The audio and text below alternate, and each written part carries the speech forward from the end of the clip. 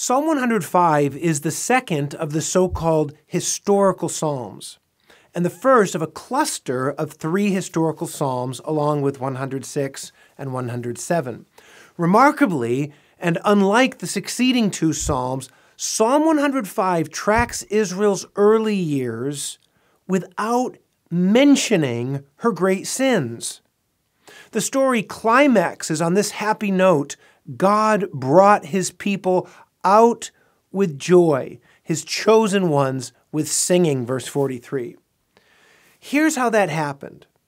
God protected Abraham and his son Isaac and his son Jacob, though they were few in number, of little account, and sojourners in a foreign land, as verse 12 says. God used Jacob's son Joseph to help Egypt prepare for a catastrophic famine. Egypt became the new temporary home for God's people. But in time, the Egyptians betrayed the Israelites and enslaved them. But God wasn't alarmed. This was part of his plan, as he had told to Abraham generations earlier in Genesis 15. Through deadly plagues, Moses proved God's might over Egypt. In their exodus, Israel plundered the Egyptians, using a phrase from Exodus chapter 12, gaining wealth for a new life in a new land beyond the Sinai wilderness. So that's the story as Psalm 105 summarizes it. But why does Psalm 105 omit Israel's sins, which are so central to the story, as told everywhere else in the Bible? Because this psalm is not mainly about Israel. It is about God and his covenantal faithfulness. He made a covenant with Abraham, verse 9 says, and remembered his holy promise, verse 42. God made Israel into a great people. Why? Verse 45 says, so that they might keep his statutes and observe his laws.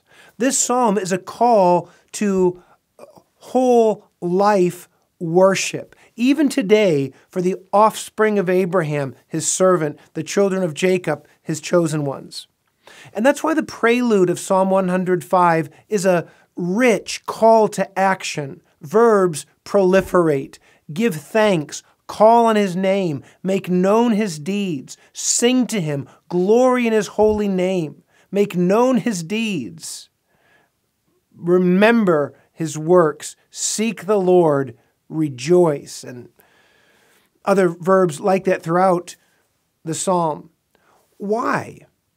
Because God kept his promise to bless Abraham and his descendants and to give them a good land.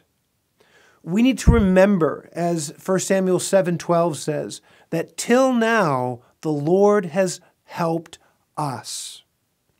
His providence can be strange, but his ways are always best and fully worthy of our worship. Let's listen to Psalm 105. Oh, give thanks to the Lord, call upon his name, make known his deeds among the peoples. Sing to him, sing praises to him, tell of all his wondrous works. Glory in his holy name, let the hearts of those who seek the Lord rejoice. Seek the Lord and his strength, seek his presence continually. Remember the wondrous works that he has done, his miracles and the judgments he uttered. O offspring of Abraham, his servant, children of Jacob, his chosen ones. He is the Lord our God. His judgments are in all the earth.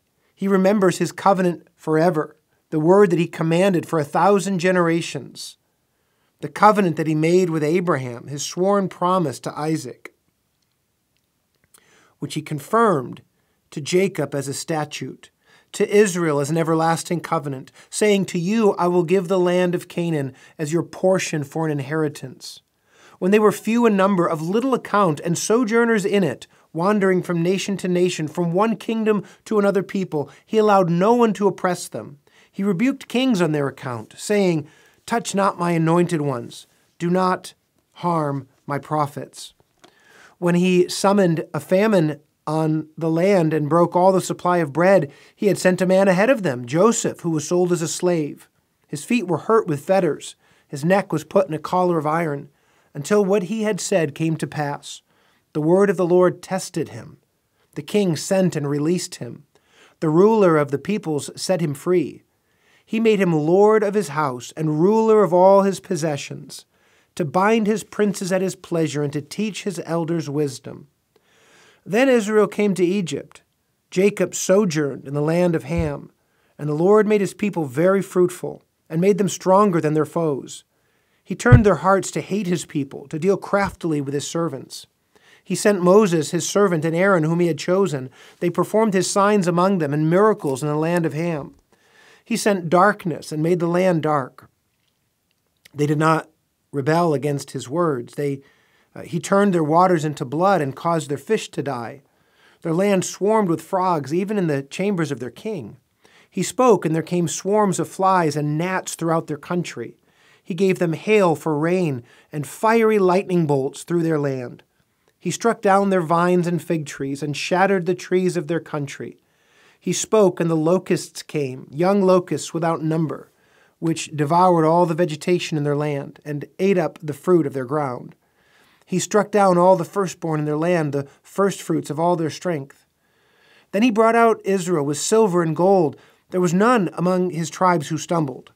Egypt was glad when they departed, for dread of them had fallen upon it. He spread a cloud for covering and fire to give them light by night. They asked, and he brought quail and gave them bread from heaven in abundance. He opened the rock, and water gushed out. It flowed through the desert like a river. For he remembered his holy promise and Abraham his servant. So he brought his people out with joy, his chosen ones with singing. He gave them the lands of the nations, and they took possession of the fruit of the people's toil, that they might keep his statutes and observe his laws. Praise the Lord.